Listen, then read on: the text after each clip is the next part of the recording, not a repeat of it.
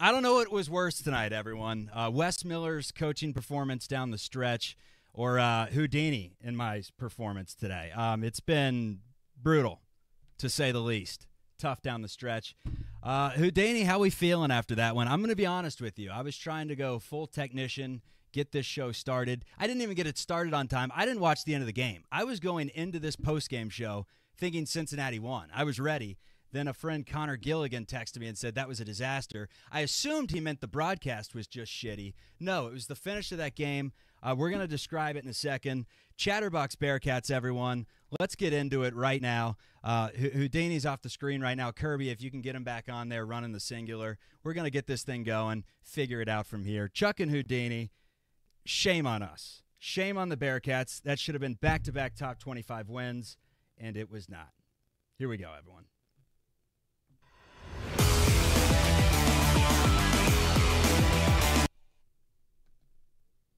Oh, Jesus. Oh, Jesus. What the hell's going on? We lose Houdini. Let's talk about this game. Let's start off with the shoe. Fifth Third Arena. It felt good, Hudson. It felt good tonight.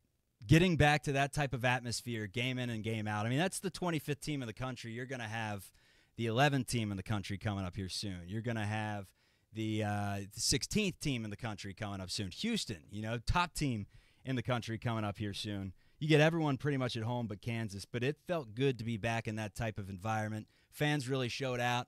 Should have got a W at the end of that game. Let's start off with the good from that game, and there was a lot of good. It's not all doom and gloom. This post-game show is doom and gloom, but we'll figure it out. We got 20 minutes to go to get the people hooked, but not all doom and gloom. For 39 minutes, that was really fun. 39 minutes, 54 seconds. That was really fun. Give me your overall takeaway from the environment, opening Big 12 game at the shoe. Yeah, I mean, the place was rocking from everything I saw on TV and people in the group chat going nuts. It was rocking in there. It felt like the old school Bearcat days. And I could hear myself echoing. We're having a Howard broadcast over here. I think me in the tunnel after BYU might have been better than what we're doing right now, but we're getting there, folks. Yeah, you were. But no, it was. Yeah, I had. God forbid I was celebrating a big win against BYU, and then they tore my heart out today against Texas. But I mean, to your point, the game was great. A lot of back and forth. They started getting ahead of us a little bit in the first half. We battled back like we've been doing, and then crumbled really under at the stretch. I mean, it's very questionable. I know we'll get into it. Questionable rotation moves from Wes. The end of the game was a disaster. First off, they traveled like 6 times in the last possession. But overall, I think there was a lot of good things that came from this. I think our guys know that we can compete against really anybody in the Big 12 right now. So I think there's a lot of good things that came from this, but we can't lose this game. We deserve to win this game. So I walked down into the basement with about 33 seconds to go, was plugging in all the cords, trying to get this broadcast ready. Still didn't get it ready in time. And I thought for sure I saw the red jerseys running around celebrating as if it was over. I guess what I saw was with 7 seconds left, a foul or whatnot. Can you describe for the people that may not seen the end of this game, and quite frankly, it's hard to find the highlights nowadays on YouTube. They're typically not showing these games on SportsCenter until the graveyard show or whatever, because they're focused on Aaron Rodgers talk or whatever they're talking about right now on that show. Describe to me what happened down the stretch. Who's at fault? Give me the if I'm putting you into the analyst role, and the analyst struggled today. He was calling Max Asmus. He was calling him Asmith. I'm like, dude, he's one of the best players in the country. You don't even know his name. He called Bandego Bandiago. That's some Howard stuff right there. But dissect the ending of it for me, because I really want to know. I have no idea. Probably a good thing that I have no idea, but just put something into my brain that makes me go to sleep disgusted. Yeah, well, you're going to be disgusted because what happened at the end of the game, we were up. I'll just tell you the last couple of possessions. We were up 1. They were pressuring the ball quite a bit. They fouled us a couple of times. Newman got into the bonus and missed the front end of a 1-and-1. I was also – tell me if I'm wrong on that. I'm pretty positive that's what I was seeing, trying to figure out how to get this damn thing connected. And then they went down. Texas did kind of in a scramble. and hit a fadeaway jumper in the corner, let's say. Traveled like 3 times before he even got there, but it rolled in. And then Wes, there was probably 6 or 7 seconds left. Wes opted not to call a timeout, and then CMOS launched a 35-footer contested. Really had no chance of going in, and that's when the buzzer went. So I think a lot of people are pissed off, rightfully so. We didn't call a timeout. The free throw line killed us, dude. It felt like, I guess it really felt like old school UC basketball where we just missed half of our free throws.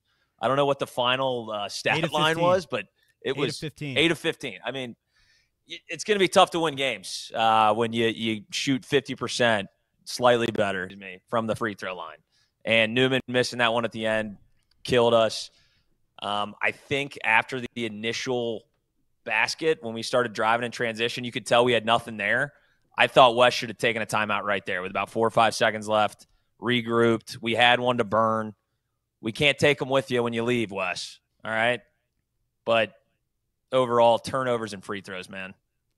Can't have that. Looking at the chat right now, we got a Rodney Terry as Gus Fring. He is Gus Fring, the chicken man. Rodney Terry, the chicken man. That's one thing we can smile about today. Let's get into some of the rotations. It's been a talking point all season. We got the Oguama sighting early. I guess that's Wes's thing. He puts Oguama in there, maybe throws off the scouting report, sees if Odie's going to be a superstar. He's not.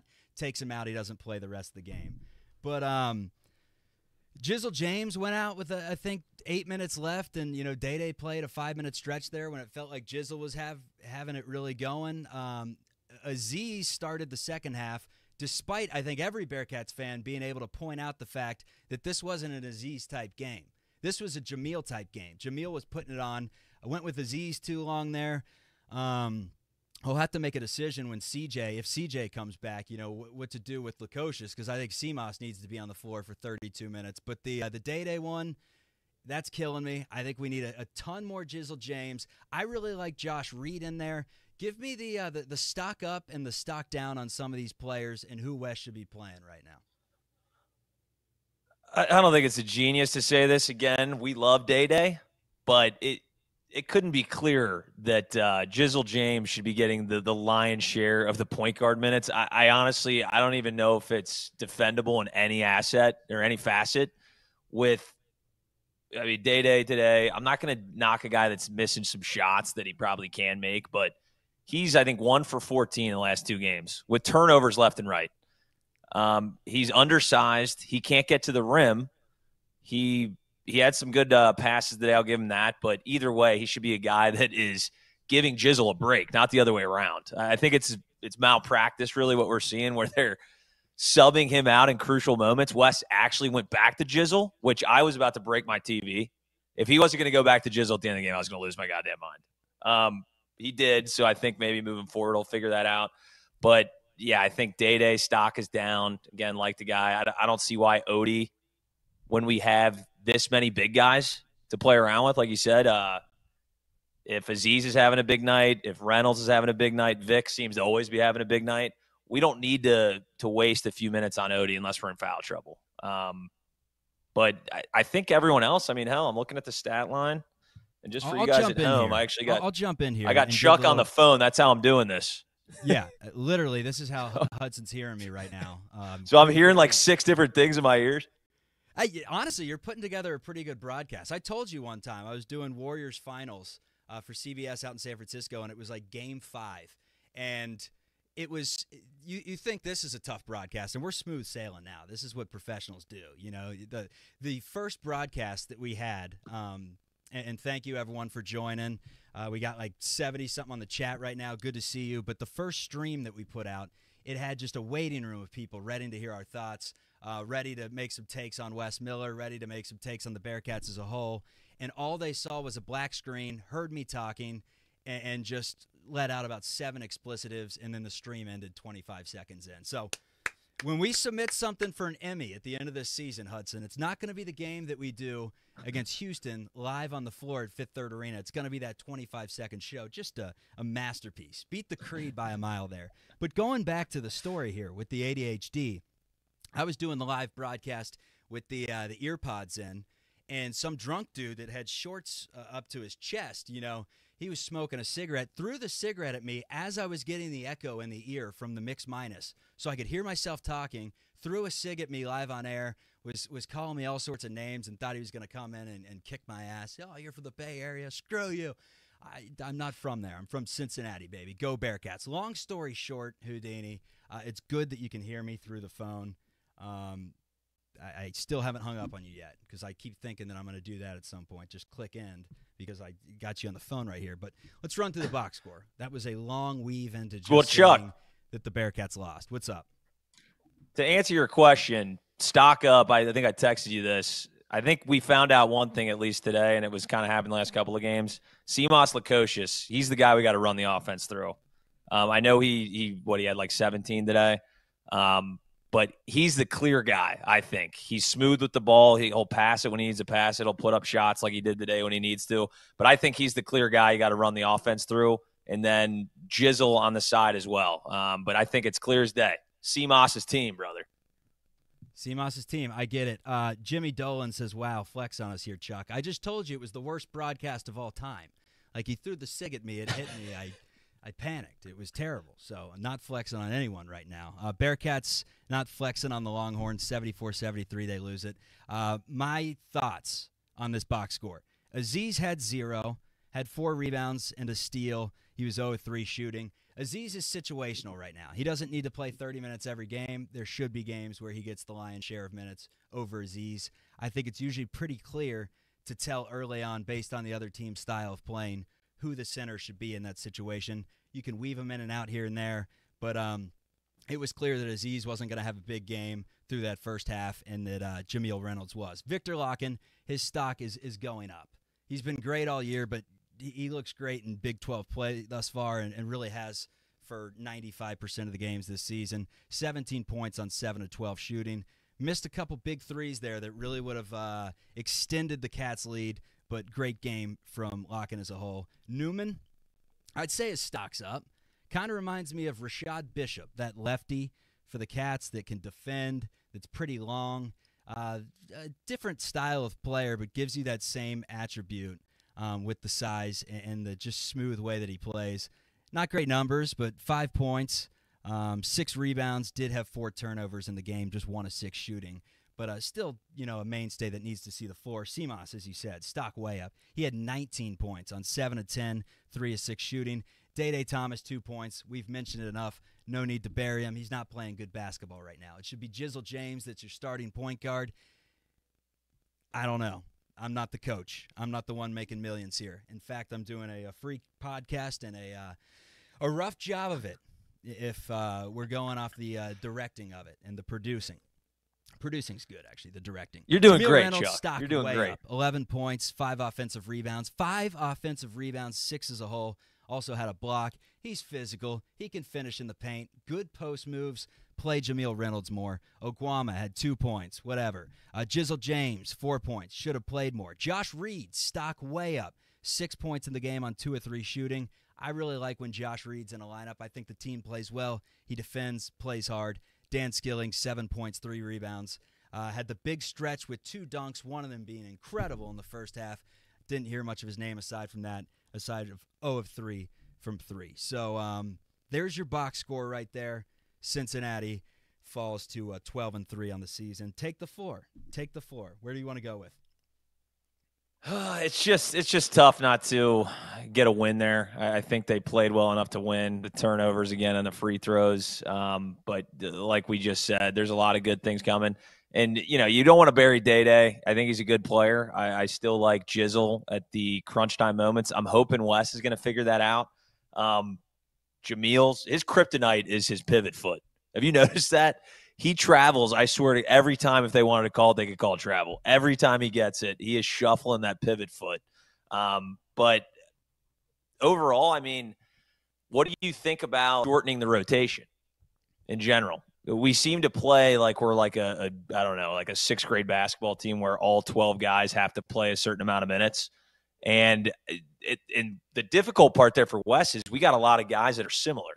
Like we were, Josh Reed was out, 3 weeks ago, and now it's like, that guy, he's doing good stuff on the floor. So it's tough to take his minutes away. But where do you think they should shrink the lineup, I guess? Because as you saw, Texas, they were only going 7 or 8 deep maybe this game, and a lot of good teams do that. What would you think? We said it earlier in the season, Hudson. We said what a great thing playing your best players would be. Seems like coaching 101, right? Play your best players. I think Jizzle James is better than Day Thomas.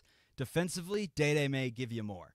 He's probably a better rebounder, but I feel like better things happen when Jizzle has the ball in his hands than when Day does. Simple as that. And defensively, I don't think it's that much of a difference to where you play Day. And I know Wes is going, maybe experience factors into that. Day was playing JUCO, completely different basketball game. Day finishes those layups in JUCO, has not been able to finish around the rim as of late. His mid-range game hasn't been working, hasn't even really attempted three-pointers. I think it's a no-brainer. That's the biggest rotational change you have to make. I think Josh Reed is pretty good. A lot of people may disagree with me. We said at the beginning of the year, Josh Reed just kind of soaks up minutes and takes up space. He does it pretty well. Soaks up minutes pretty well, I'd say. Plays good defense and always brings some energy when he's in the game. We don't need to see any Odi Oguama. And that's, with all due respect to Odi Oguama, this is just a deeper team than it was last year. I don't care what he did last year. I don't care that Wes invited him to Big 12 Media Day to represent the Cats. There's just better guys to play right now. Unless, a couple centers are in foul trouble, he's a great asset to have in that situation. Great teammate. But right now, there's just better guys in front of him.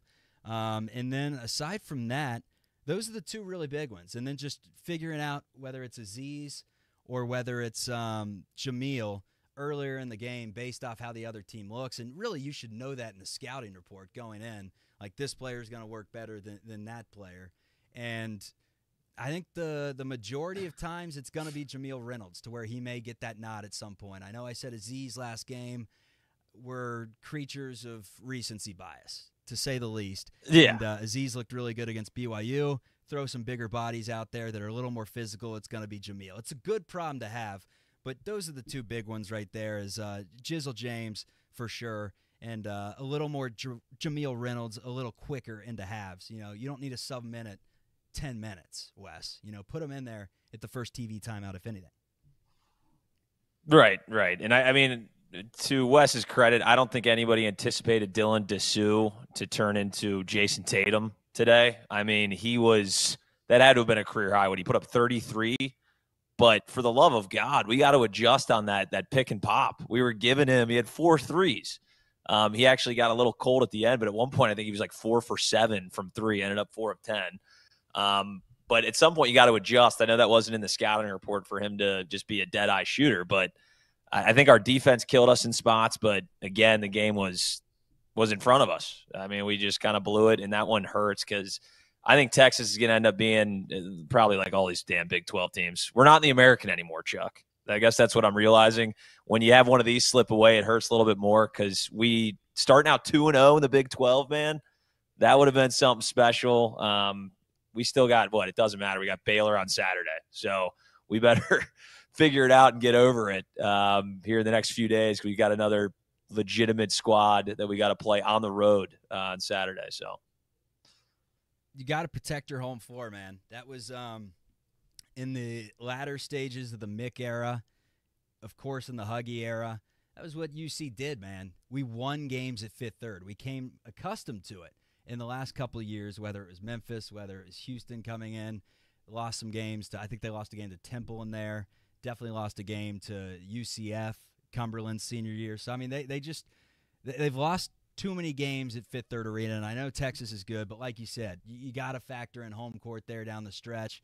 You got to close out that game. They were up 3 with, a minute left? Like, they had every opportunity to finish Texas off there. They couldn't do it, and it is frustrating. But when it comes to the NCAA tournament chances, Texas is a good team. If you lose to good teams, the committee doesn't give a shit. Like, at this point, you know it. They don't care. They don't care who you lose to if they're good teams. All they care is how many top 50 teams in the net you can beat, how many road wins you sneak out. So plenty more opportunities. Just win some games. But you got to protect your home floor. They didn't do it tonight. Answering a few viewer questions. Coaching 101, Chuck. Thank you. But honestly, 90% of coaching is identifying talent. Wes has done a good job of that. He's got a good roster right now. Another one from Jimmy. Would Carl Kramer be playing Day Thomas or Jizzle James? Shout out Mueller head coach Carl Kramer. He'd be playing Jizzle James. There's a reason why Kramer's won, 5, 6 state titles? There's a reason why he's producing NBA players. He'd be starting Jizzle James. Actually, he wouldn't because Mueller doesn't start freshmen. Jizzle would be on the freshman team being a baller right now. But anyways, that's neither here nor there. The Big 12 as a whole, we're going to go around the Big 12, but I wanted to start with this. And chat, you can disagree with me if you want to. I think the Big 12 is better than the old Big East that UC used to play in. And I only say that because in there were games sandwiched with Rutgers, with DePaul, with South Florida. St. John's and Seton Hall were typically decent during those teams. So there could be a 2-3 game stretch where it was This Big 12, I mean, granted, West Virginia is extremely down this year, but you would expect they'll be back eventually. It's literally just UCF. It's just UCF that stinks. Tonight's scores, Iowa State stuns Houston 57-53. Kansas State 81, West Virginia 67. West Virginia stinks. Texas Tech 60, Oklahoma State 41 in the second half. Oklahoma State may be one of those bye games. They do not look great this year. Baylor 24, BYU 22. So, hey, the transitive property here, BYU is holding their own in the first half with Baylor in that one. So, overall thoughts on the Big 12 as compared to the Big East. What's better? Well, I'm probably recency bias is going to take over on this one, but I'm taking the current Big 12. I just don't know if I felt – a lot of times the Big East just felt like it was just – you knew you were just going to get pummeled. It felt like back in the day, like the Pistons playing the Knicks every day. Like you were going to get your ass beat and you're going to be on the ground. People were going to be hurt almost every game. I don't know if the skill level was at the level that the Big 12 is, top to bottom. I mean, you said UCF. I think they've lost like 4 games this year. No great wins or anything like that, but there's maybe 2 bye games in this entire conference. We had more than that. I mean, back in the Big East era, we had, like you said, the Rutgers, the DePauls of the world, where we were having bye games. You're telling me that West Virginia is going to be an easy win? I'm not so sure. They got a guy out. Their big guy's still out that he'll be coming back, and that Carissa, whatever the hell his name is, came back recently. So I don't think there's the single bye game in this entire conference. So I think we got our work cut out for us. But I'll take this current construction of the Big 12 over pretty much any basketball conference I've ever seen. All right, so we're going down a list of takes that I had, and then we'll get into the next game up on the schedule. Here's what I wrote down during the game. You kind of give me your thoughts as we round out this show. First of all, who's UC's closer on this team? I think it varies game by game. I would think it's one of the bigs, and it's obviously not Bandego or Guama. I would think it's like tonight, I would have given the ball to Reynolds as much as possible. Good things seem to have happened when you got on the ball. Can clearly create his own shot on the post, can pass out of the post. I like the ball going down there or going down low to Locken. And then if you're going with a guard to create, probably Seamas, right? You're putting the ball in Seamas's hands and hoping that he can make the right play. But I don't think there's any clear-cut, like, it doesn't matter how the other team's playing. Like a Sean Kilpatrick, you're giving him the ball, and he's going to figure it out. With this team, I think, you play inside out. You give it down to one of the bigs, and you run the offense that way. But another thing that I had to say, the free throws, like we've mentioned, a very bad free throw shooting team. They went 8 of 15 at home. Wes, in the postgame press conference, said it's not the reason they lost the game, free throws. Thoughts on that comment? So as far as who I want the ball at the end of the game, kind of our closer, I still think, like I said at the beginning, Seamas, because I think you need a guard at least. He doesn't need to shoot it, but even entry passes to the big men. We struggle with post-entry passes. That's like 101 basketball. We struggle with that mightily and get a lot of turnovers trying to force it in there. But was the last thing you said what Wes said, that we didn't lose because of free throws? Yeah. Is that what you mentioned? Well, I mean, I'm not a mathematician, Chuck, but just looking at the damn score and how many free throws we missed, I'm going to say that's why we lost the game. That and turnovers. I would love to hear what he said the real reason they lost. Defense? Giving up, 33 to Dessou. You can't miss half your free throws. You just can't do it. No, End of Dessou's story. a star, man. Dylan Dessou, I know the numbers don't reflect it, but he had some throwdowns that I was like, damn, that's a grown man. Could step out and hit the three. He was probably the best player on the floor tonight, I would say. Steve Ross, problem with closing with Reynolds is he cannot make free throws. That's a good point. But who can make free throws on the team? I mean, who do you feel comfortable shooting at the line? Reynolds was 1 of 3. Locken was 2 of 5.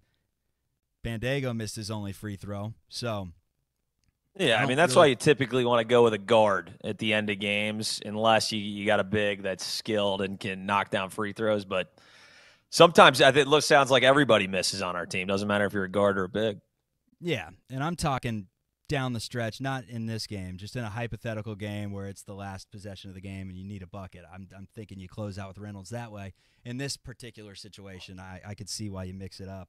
But another topic I had was the bench warmers, too. Not starring Rob Schneider, John Heater, and our guy Sean Salisbury, but starring everyone off the bench today. The Cats combined for 17, 23, 30 points off the bench today. So we talked about how deep this team is. Didn't even have C.J. Frederick. Who knows where he fits in when he comes back, because Seamas, we don't want anyone taking his minutes right now. But the bench was great. The shooting, great. 29 to 61, 47%. Cats were 7 of 17 from deep. They out-rebounded Texas by 6. They turned it over 4 more times than Texas and missed all the free throws, as I mentioned. That's the difference in your game, because Cincinnati won every single statistic aside from that, and they had the home court advantage. The difference in the game was no doubt the free throws and the turnovers. So that's kind of where I'm going with there. The platooning bigs with Reynolds and Aziz, we talked about it. You play the one that makes sense in that game. And then aside from that, that's really all I got from this one. We're on to Baylor.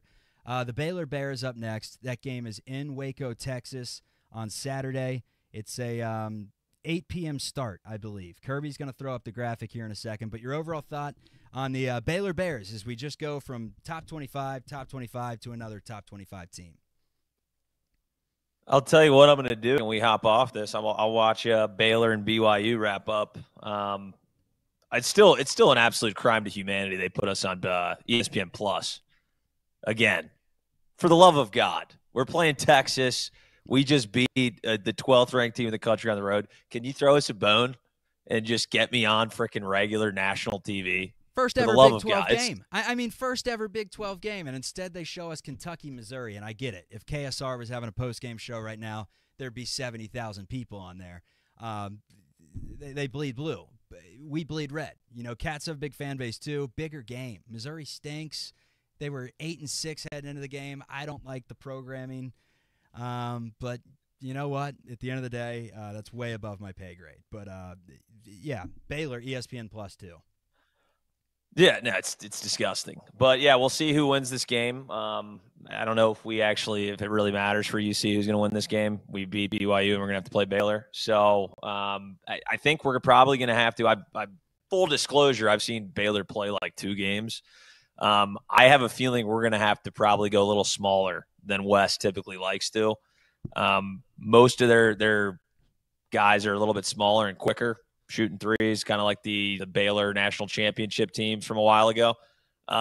So I'll be interested to see what happens. I bet your ass Wes is watching the end of this game as well, and I'm sure they've been scouting him quite a bit. But you just got to hope that we base our rotation based on the team we're playing. It seems like sometimes Wes just has his cookie-cutter rotation regardless of what's happening and make sure he subs his guys in. And it's like, we got to get the flow of the game going, man, And you got to don't want to bury Wes. I mean, he's done well. I mean, they beat BYU. They should have beat Texas. We're on the right track, but I think that's where we can get that extra inch to win these types of games. Yeah, no doubt about it. And it's a game of inches, the frustrating thing is, since he played well, man, had a big crowd behind him, and they played well. They shot it great from the floor, out-rebounded Texas, got career game from Seamoss. You know, I mean, he had better games at Butler, but I mean, for the Cats, 7 of 10, 3 of 6 from deep. Locken played outstanding.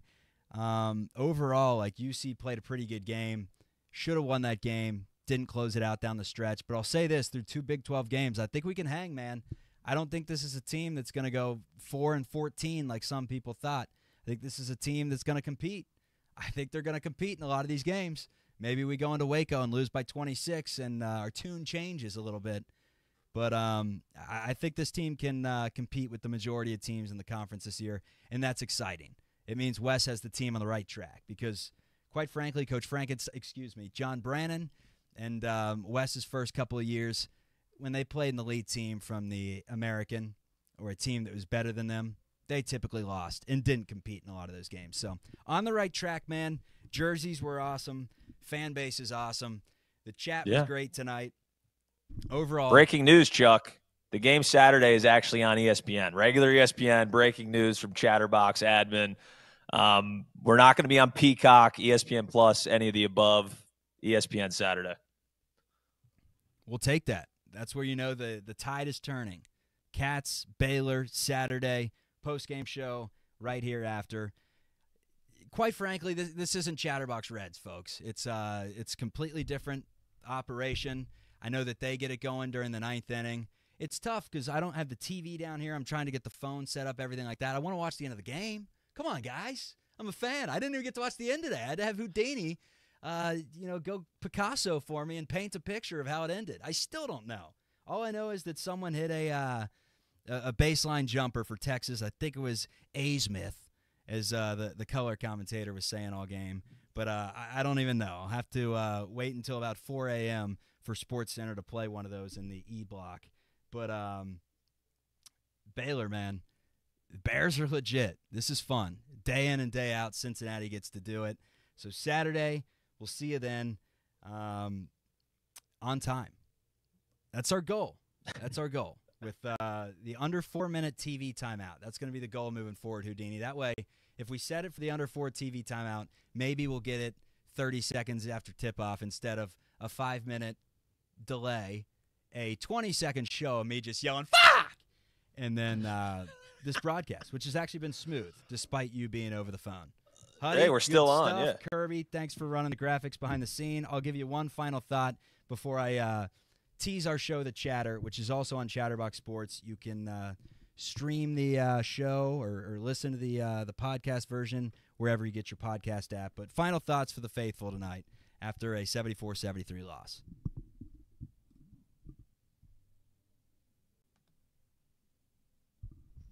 He's got nothing for me. I don't think he heard me over the phone. All right, see you, everyone. What if I told... God bless. We're back. Here we go. We're going to do this again.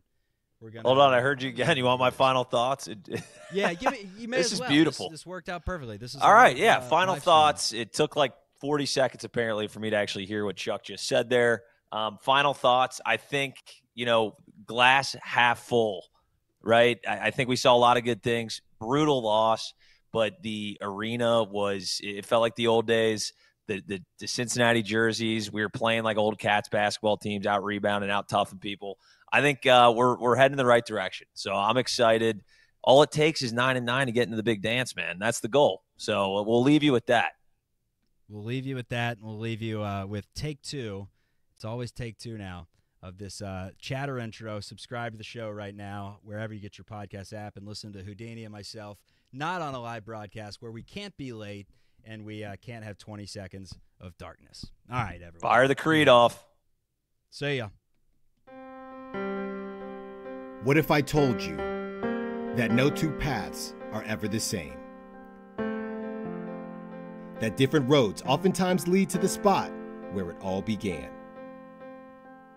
What if I told you 2 childhood friends came together to take over the podcast world? Where's my snare? Villanova should not be in the tournament. Hey, everybody. How are you? Chuck Walter here. This sweatshirt's getting a little hot in here. It's sorry about it, Pittsburgh. Better luck tomorrow. Cincinnati, how we doing tonight? The only thing on my mind this year getting back to the state championship and smoking as much resin as I possibly can with my buddies. It's the Skyline chili eating duo you love. Oh, sweet heavens. Back in action. This is The Chatter.